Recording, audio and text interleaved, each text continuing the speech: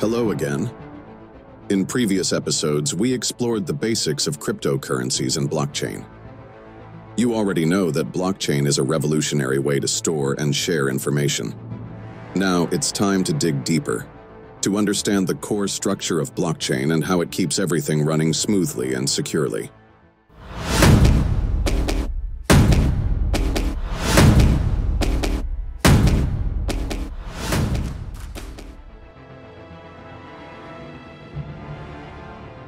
Let's start with the building blocks, literally, of the blockchain.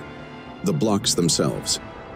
A blockchain is made up of countless blocks, and each block holds a batch of information, mainly transactions.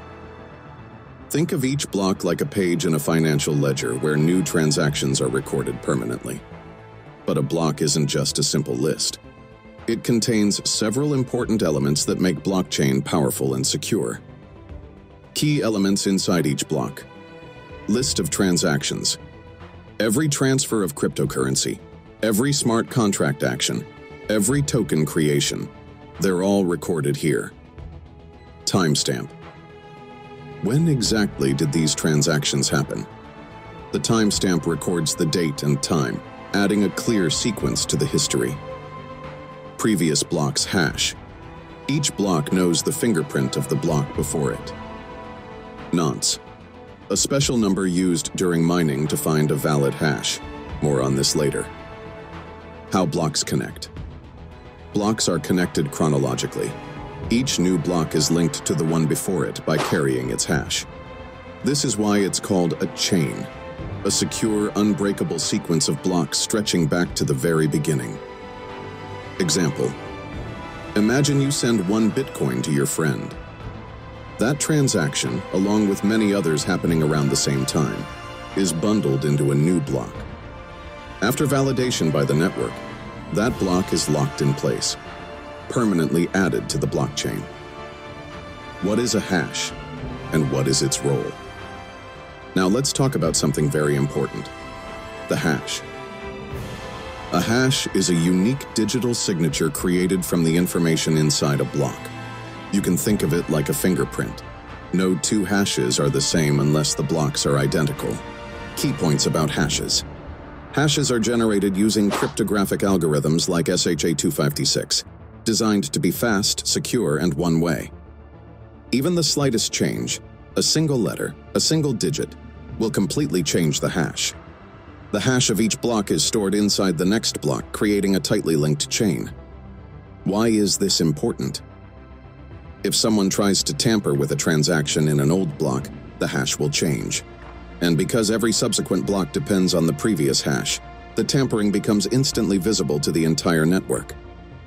Example: imagine you changed one character in a transaction recorded weeks ago. Suddenly, the hash of that block would change, and the next block's reference to it would no longer match. It's like pulling one thread and unraveling an entire sweater. What is a distributed ledger? Now, let's zoom out even further. Blockchain isn't just a database locked away on one computer. It's a distributed ledger spread across thousands of devices around the world. Key features of the distributed ledger. Every node, computer, in the network holds a complete copy of the blockchain. New transactions must be validated and agreed upon by the majority before being added. Once added, the information is almost impossible to change because so many independent copies exist. Why is this powerful? There's no single point of failure. No central server to hack. No administrator to bribe. Security is built into the very structure of the network itself. Simple summary.